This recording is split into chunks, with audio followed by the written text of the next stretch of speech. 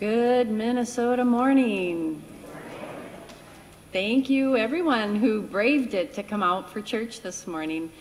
I was talking with Ron and Pastor Soley this morning that we remember, about 25 years ago, we were told that we will always have church, and this proves it. There's always going to be someone who can get out and make it to church, and it's a good thing to see so many of you here today. Let's stand and sing our opening song, The Bells of Christmas, verses 1 through 4, number 298.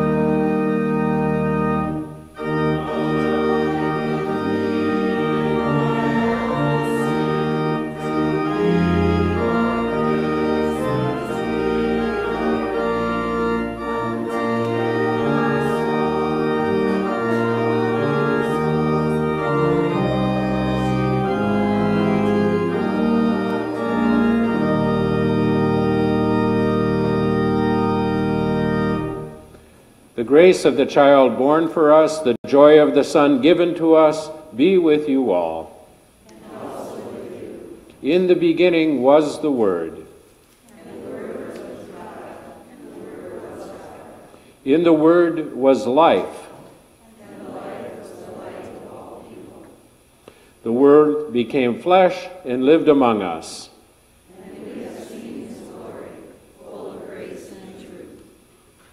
The scripture song this morning is Word of God, Come Down on Earth. We will sing verse 1 in the ELW number 510.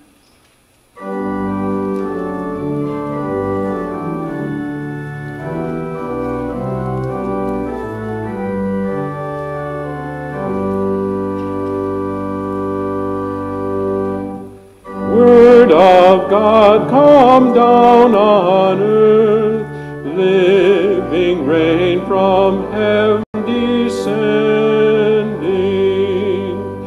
touch our hearts and bring to birth faith and hope and love unending. Word Almighty, we revere you. Word made flesh, we long to hear you.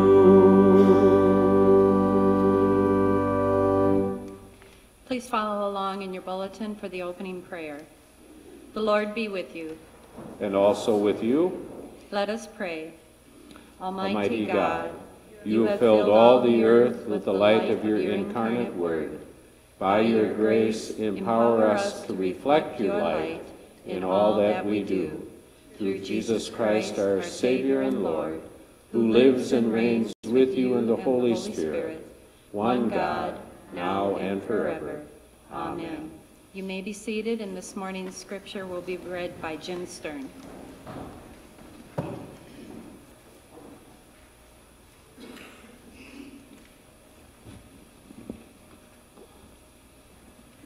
Lesson this morning comes from Jeremiah chapter 31, verses 7 through 14. It goes as this. For thus says the Lord, sing aloud with gladness for Jacob. Raise shouts for the chief of the nations. Proclaim, give praise, and say, save, O Lord, your people, the remnant of Israel. See, I am going to bring them from the land of the north and gather them from the furthest parts of the earth. Among them the blind and the lame, those with child, those in labor. Together, a great company they shall return here. With weeping they shall come, and with consolations. I will lead them back. I will let them walk by brooks of water in a straight path in which they shall not stumble. For I have become a father to Israel, and Ephraim is my firstborn.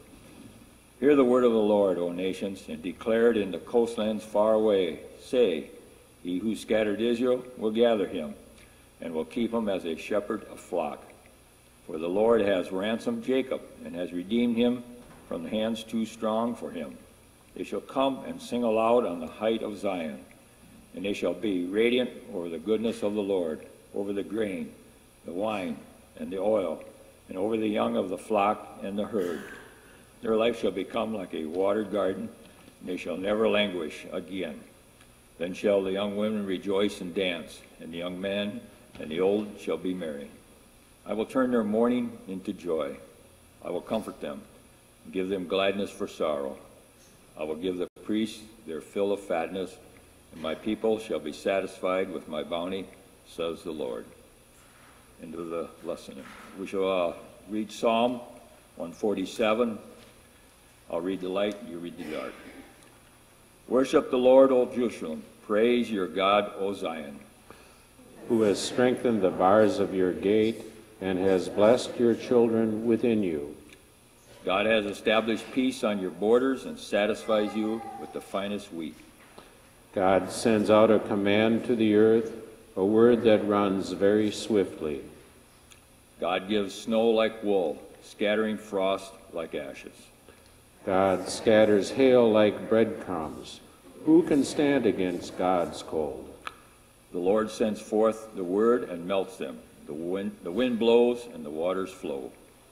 God declares the word to Jacob, statutes and judgments to Israel. The Lord has not done so to any other nation. They do not know God's judgments. Hallelujah.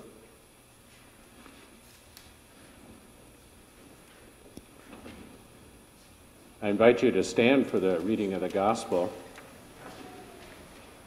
As we just heard in the psalm, the word of the Lord is to melt us, the cold away. We hope that the gospel and that God's word will melt us. I'm going to read from a translation, a different translation for you. John 1, for the second Sunday in Christmas, John 1, verses 1 through 18. The Word was first, the Word present to God, God present to the Word. The Word was God, in readiness for God from day one. Everything was created through him. Nothing, not one thing, came into being without him. What came into existence was life, and the life was light to live by. The life light blazed out of the darkness. The darkness couldn't put it out. There once was a man, his name John, sent by God to point out the way to the life light. He came to show everyone where to look, who to believe in. John was not himself the light. He was there to show the way to the light. The life light was the real thing. Every person entering life he brings into light. He was in the world was there through him, and yet the world didn't even notice. He came to his own people, but they didn't want him. But whoever did want him, who believed he was who he claimed and would do what he said, he made to be their true selves, their child of God selves. These are the God-begotten, not blood-begotten, not flesh-begotten. The Word became flesh and blood and moved into the neighborhood. We saw the glory with our own eyes, the one-of-a-kind glory, like Father, like Son, generous inside and out, true from start to finish. John pointed him out and called, "This is the one I told you was coming after me, but in fact was ahead of me. He has always been ahead of me, has always had the first word." We live off generous bounty, gift after gift. We got the basics from Moses, and then this exuberant giving and receiving, this endless knowing and all understanding. All this came through Jesus, the Messiah. No one has ever seen God, not as much as a glimpse. This one-of-a-kind God expression who exists at the very heart of the Father has made him plain as day. This is the gospel of the Lord. Thanks be to God. And you may be seated. Brothers and sisters in Christ, grace to you and peace from our Lord and Savior Jesus Christ. Amen. I grew up in Granite Falls, Minnesota, which is located right next to the Upper Sioux Indian Reservation. I grew up in a home where my mother didn't think very much of those people who lived on the reservation, and as a result would say things about them that I would rather not repeat here in this sanctuary. But as a result of all of this, I grew up dismissing my Native American neighbors. They were people who were somehow beneath me, less than me. And I never dreamed that I would learn anything from one of them until I met Tony. Tony was a chemical dependency counselor at the Fergus Falls Regional Treatment Center. This is where I did my CPE, or clinical pastoral education. And I have to sadly confess, when I started there, I hardly noticed Tony. He talked about sweat lodges and stuff like that, and it just didn't interest me. I didn't hardly notice him. Well, our relationship changed later in that time when we both began working with a client who was named Ellen. Ellen was refusing treatment. Here we have a 50-year-old woman who did not believe she should be in treatment in the first place and had decided not to cooperate. It had reached a point with her that she wouldn't get out of bed. She wouldn't get dressed, never mind participating in the recovery group or the individual sessions that had been scheduled for her. And Tony and I had collaborated. We put our heads together to get a plan, help her open up, share some of those feelings that were caught inside of her.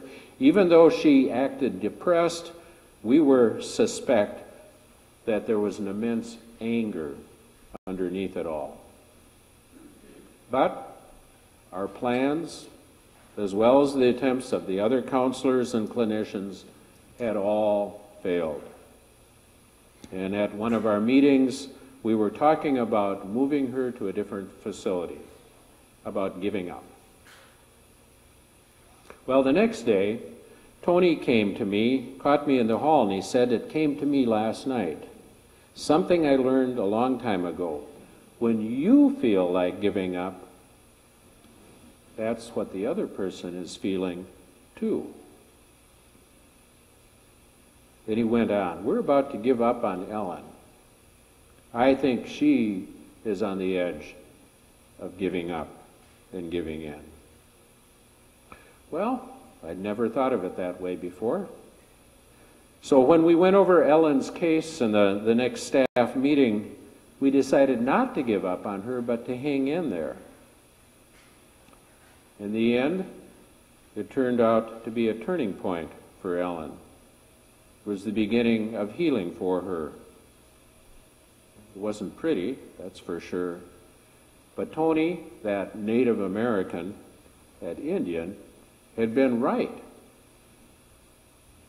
And I began to think a little bit more seriously about this man. And as I got to know him, I learned a lot from Tony. Once he reflected on his own experience growing up on a reservation, he said, in order to hate someone, to be able to attack someone, you first had to make them less of a person. I said I wasn't real sure what he meant by this, and then he went on to tell how he and his gang would get ready to fight another gang. Prior to the fight, they would go through this process, this gang, where they would call the other people ugly names, derogatory stuff. They'd group them together as an enemy, and Tony said, when we destroyed their individuality, then we were ready to fight them. I thought about those Indians on the reservation back in Granite Falls. I hadn't taken time to get to know any of them individually. I'd grouped them together, called them ignorant, dirty, poor. I hadn't fought them, but I just didn't want to have anything to do with them. Now, many years later, as I reflect on this, I think this must be some sort of natural tendency of the human race. That is to put individuals into a group, and then once we've got them into a group, we label them according to race or income or ability, where they live, what they do, what kind of grades they get, what they wear, or so on. And once that group has the label, and they've lost their individuality, we're better able to ignore them, reject them, exclude them, criticize them, or even attack them. And we know this isn't fair. We know this isn't right because we know we could do and we should do better, but we know this because each of us, I think, has found ourselves grouped and judged by others.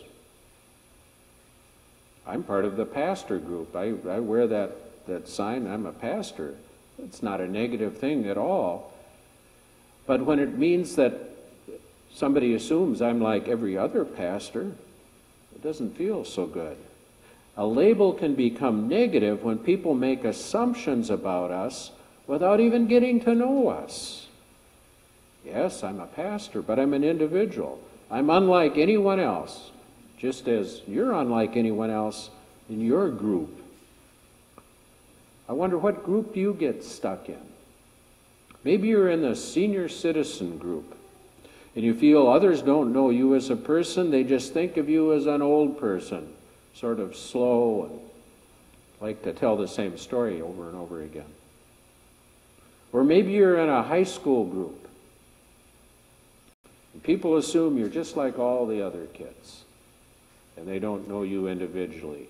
We all want to, and we need to be known for who we are. We need to be known for our complexity. We want to be known completely. And we don't want to be mistaken for someone we're not.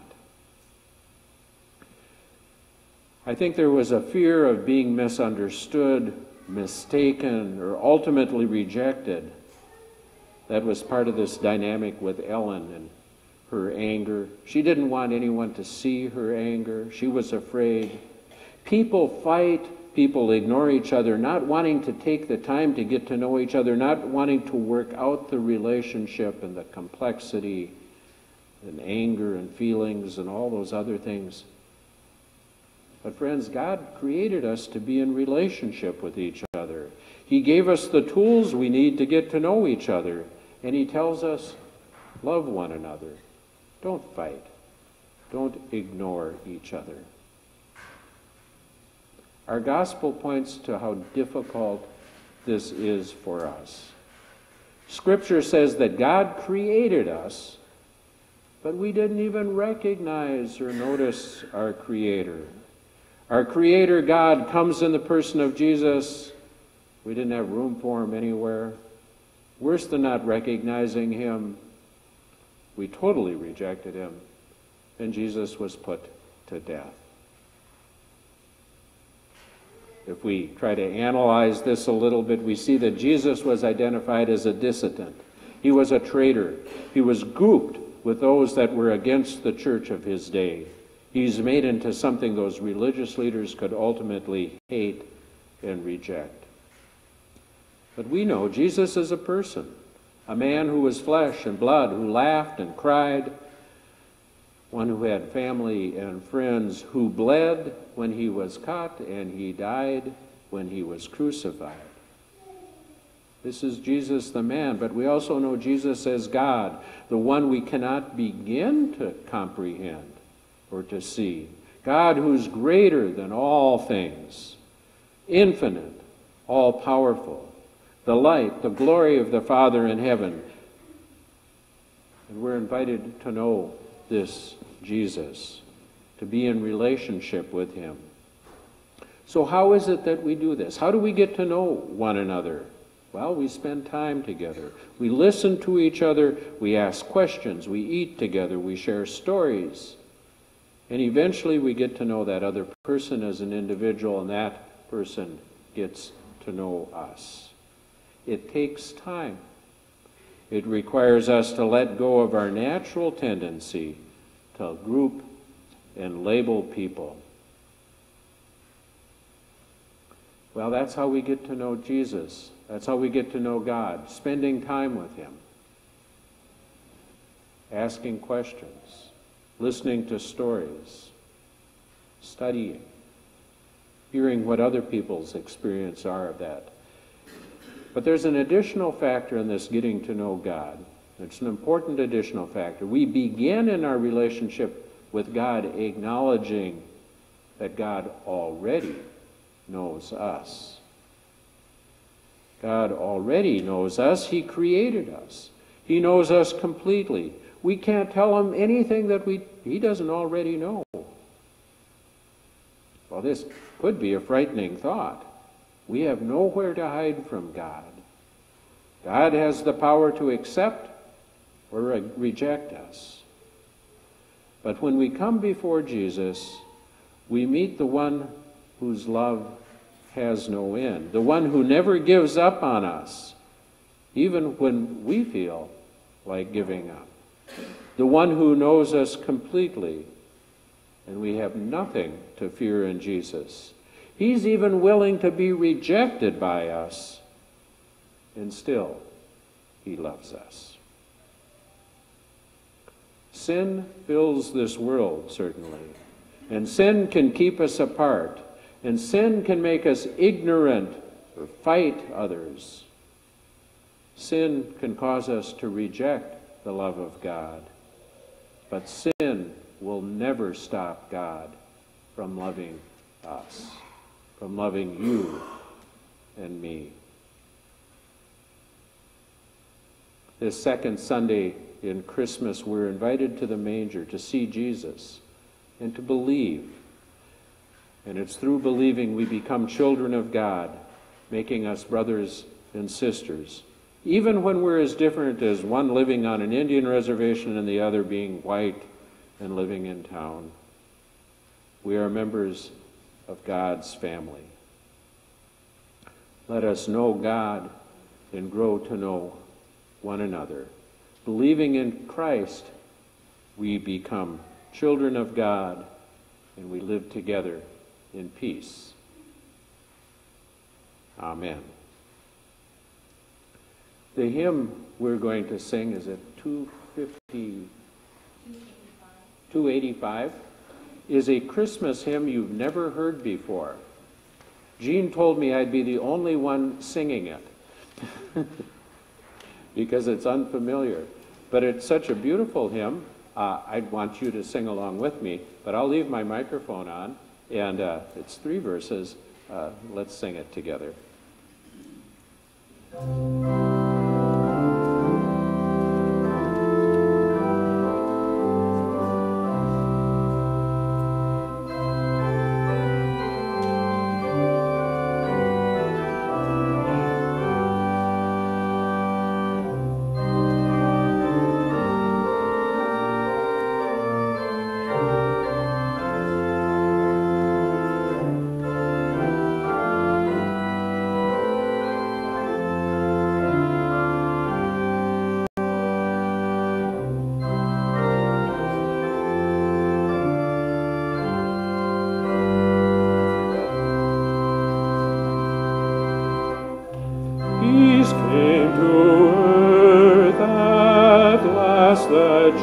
frozen night.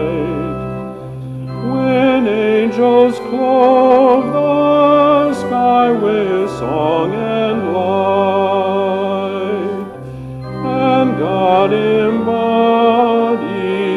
love and sheathed his might,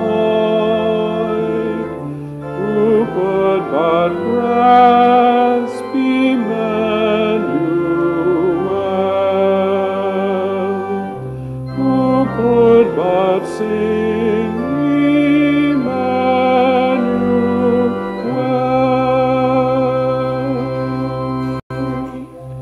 and who could be the same for having held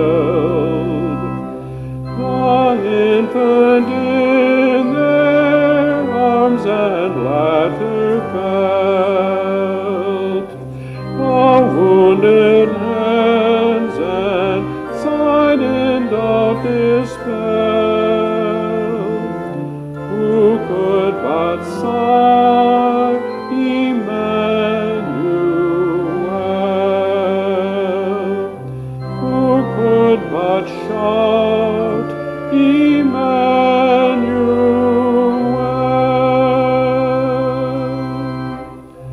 You show the Father none has ever seen.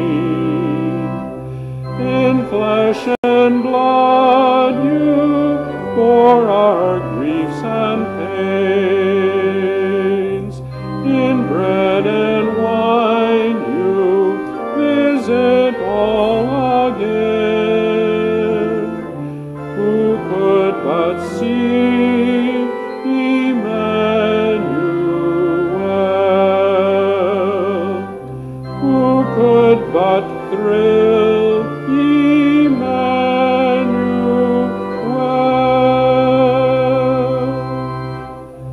How else could I have known you, O my God?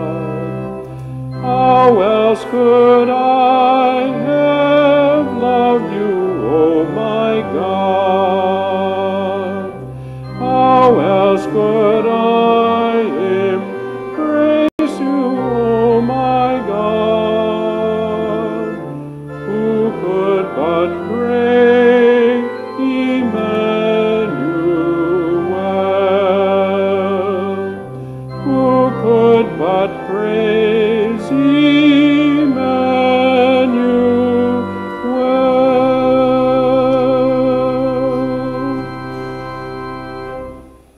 Please stand and join with me in the Apostles' Creed as printed in your bulletin.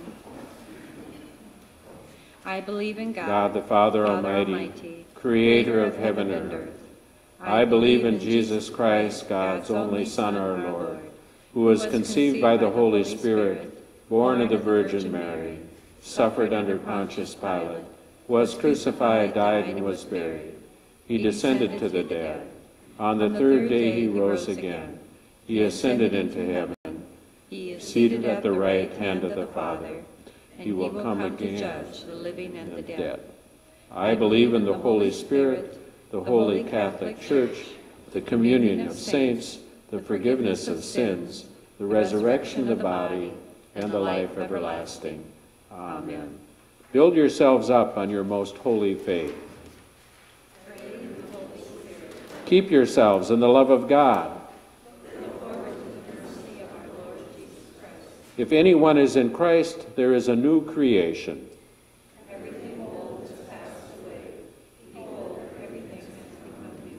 God has given us the ministry of reconciliation. Therefore, let us be reconciled to God and to one another.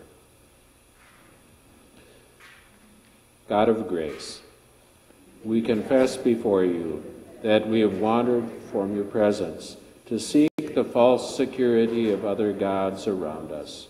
We often look for you in strongholds of power and wealth and do not see your presence among the ordinary places of our world.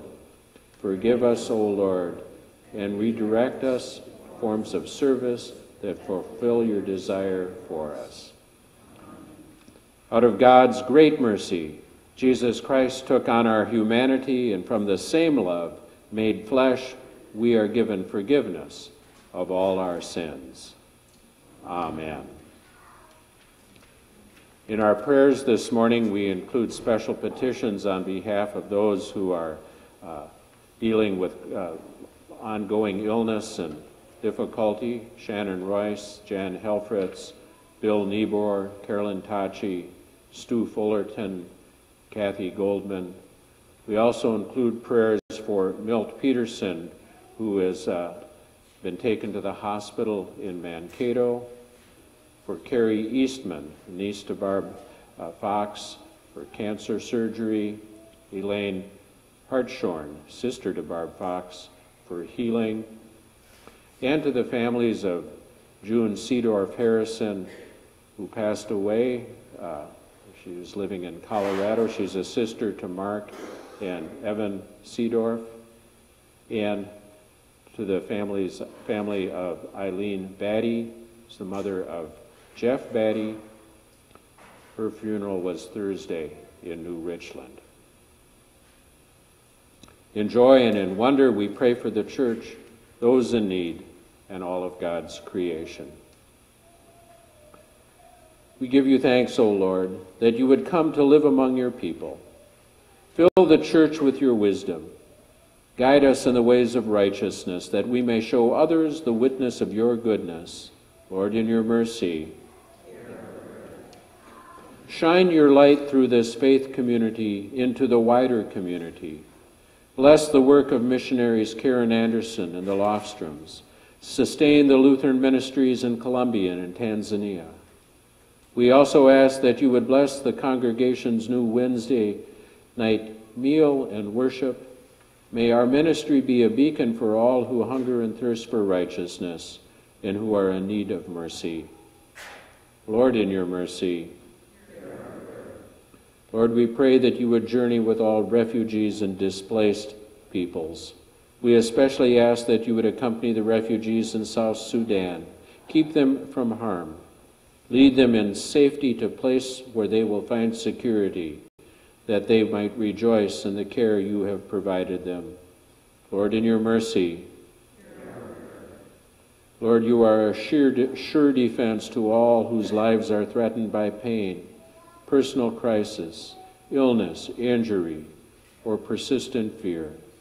We lift up to you today our sisters Shannon, Jan, Carolyn, Kathy, Carrie, and Elaine, and our brothers Bill, Stu, and Milt, and those we name silently in our hearts. Give all shelter from hardship, rest when they are weary. Lord, in your mercy.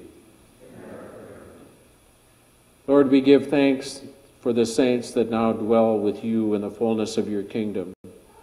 We remember before you June and Eileen. We ask that you would surround their family and loved ones with the hope of eternal life that we have in you. Keep us all faithful to your truth revealed in Christ until you make all things new. Lord, in your mercy.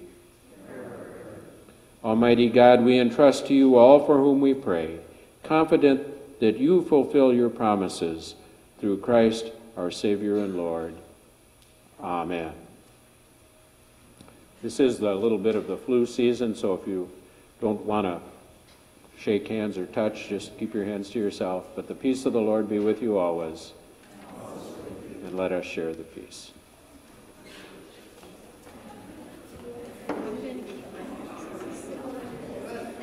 God's peace.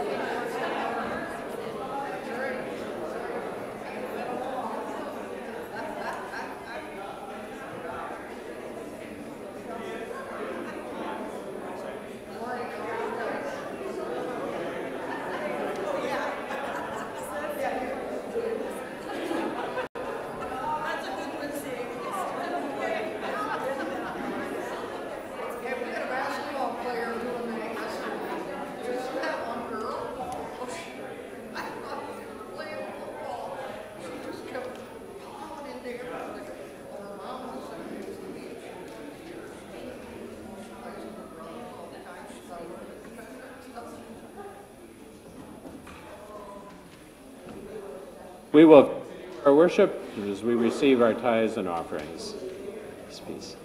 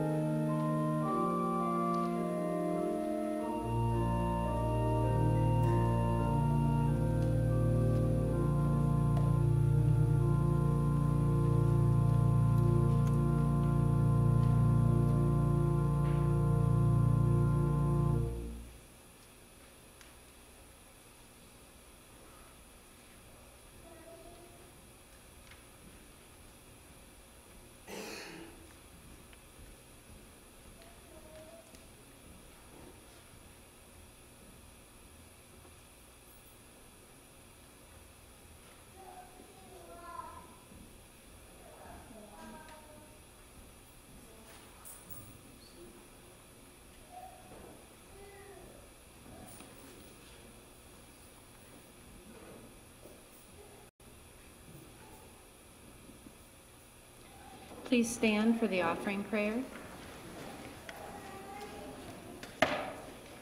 God of time and eternity, you have given your only Son, born of Mary, to save and redeem us. Receive now these gifts that we bring, and let our works of our hands proclaim the news of your redeeming love. In Jesus Christ our Lord. Amen. In the night in which he was betrayed, our Lord Jesus took bread, he gave thanks, broke it, and gave it to his disciples, saying, "Take and eat. This is my body, given for you. Do this for the remembrance of me." And again after supper he took the cup, he gave thanks, and gave it to all to drink, saying, "This cup is the new covenant in my blood, shed for you and for all people for the forgiveness of sins. Do this for the remembrance of me." Lord, remember us in your kingdom and teach us to pray. Our Father, who art in heaven, hallowed be thy name. Thy kingdom come, thy will be done, on earth as it is in heaven. Give us this day our daily bread, and forgive us our trespasses, as we forgive those who trespass against us. And lead us not into temptation, but deliver us from evil. For thine is the kingdom, and the power, and the glory, forever and ever. Amen. Taste and see that the Lord is good. And we will be serving communion continuously on the floor or at the rail. So we have 3 stations. If you'd like to come to the rail, I believe you pick up a glass and then just come on up, and then you go off to the side, and there'll be a place for your empty. Come, all is ready.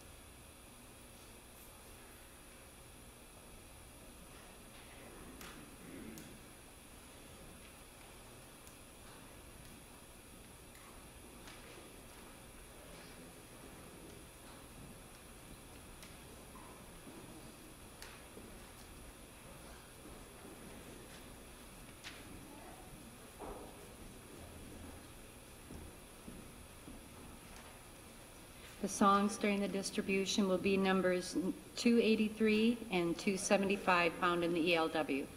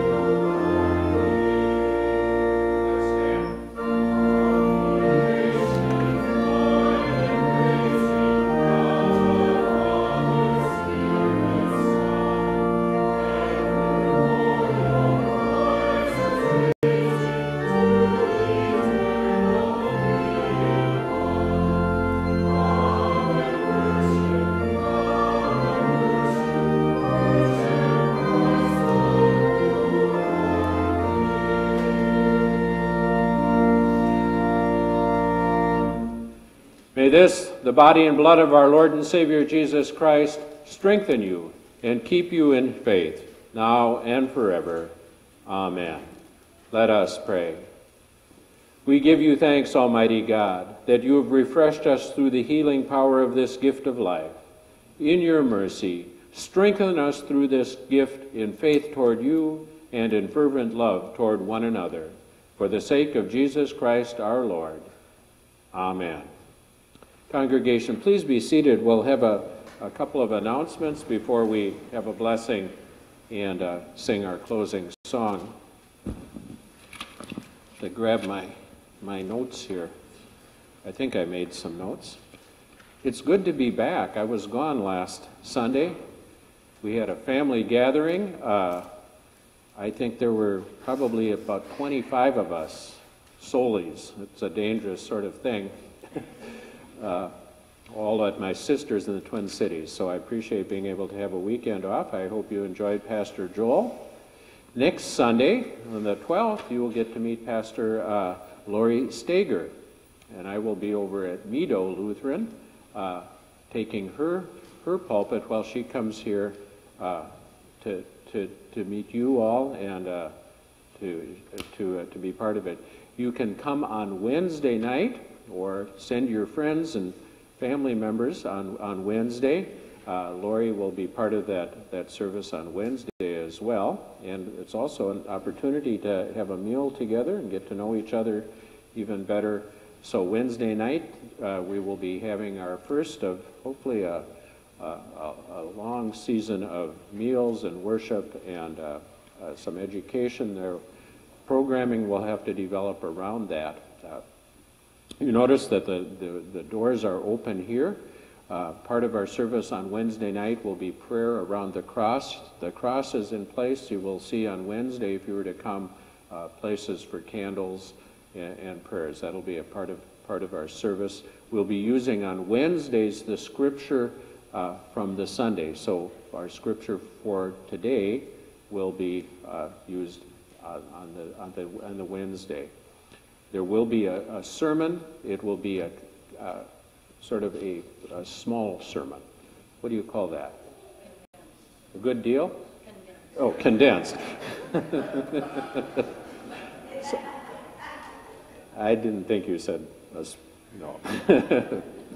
So this weather is playing havoc with our plans. We decided on Friday, as the wind was blowing and they were canceling school for the world, on Monday, that it probably would be better not to have our live Epiphany celebration this afternoon, and keep people at home. I don't think it's going to warm up. I think it's supposed to get worse, if anything. So I'm going to be looking for a time to reschedule that. We'll have Epiphany on a warmer day, maybe. Thank you for being flexible on that.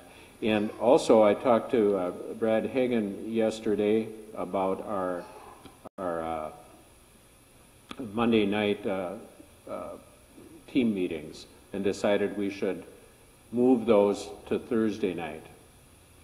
It won't be a perfect solution, but rather than coming out tomorrow night when the mercury is really dropping, we're just not going to do that. We will get together on Wednesday at 6, and I'll send out an email to that effect. I think I've got most of those people's emails, but pass the word. So those two weather-related announcements. Oh, it's winter and it's a wonderland, isn't it? That's good. Good segue, right?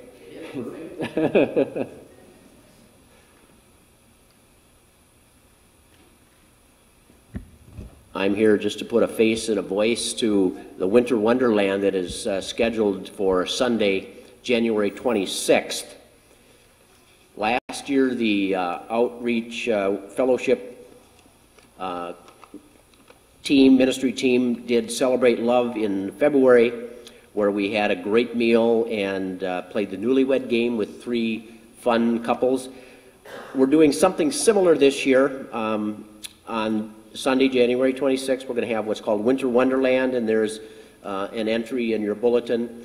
It's an opportunity to enjoy a great meal And my wife had some fancy words by these things. To me, we're going to have a salad, a fancy salad, a grilled pork loin, some fancy potatoes, fancy vegetable, and dessert. So if you want more details, talk to the ladies, because they'll give you that. It'll be a night of fellowship and visiting. The entertainment this year will be Family Feud. So instead of the Newlywed Game, we'll do Family Feud, and not everybody that comes will be involved, so don't panic. But we would like to get 4 teams of 4 or 5 members of a team, and they don't have to be all family members. It could be the golfers versus the quilters, or Love Circle versus the church staff, or the adult choir versus the back of the church family. Whatever it is, get 4 or 5 people together and come and have some fun and watch other people make fools of themselves. No, entertain you. Thank you. Details are pretty much in here, but come and enjoy. Sign up on the door. Sign up on the door. We're trying to figure out how many to prepare for. That's part of it. So there's a sign up on the door. And as much as I preach about peace, feuding is okay. So, all in good fun. Those are the announcements, unless somebody else has one, or did I forget anything? All right. I invite you to stand for a blessing, and then we will sing together. Let us bless the Lord. May you be filled with the wonder of Mary, the obedience of Joseph, the joy of the angels, the eagerness of the shepherds, the determination of the Magi, and the peace of Christ's child. Almighty God, Father, Son, and Holy Spirit, bless you now and forever. Amen. Our sending song is the First Noel. It's number 300 in the ELW.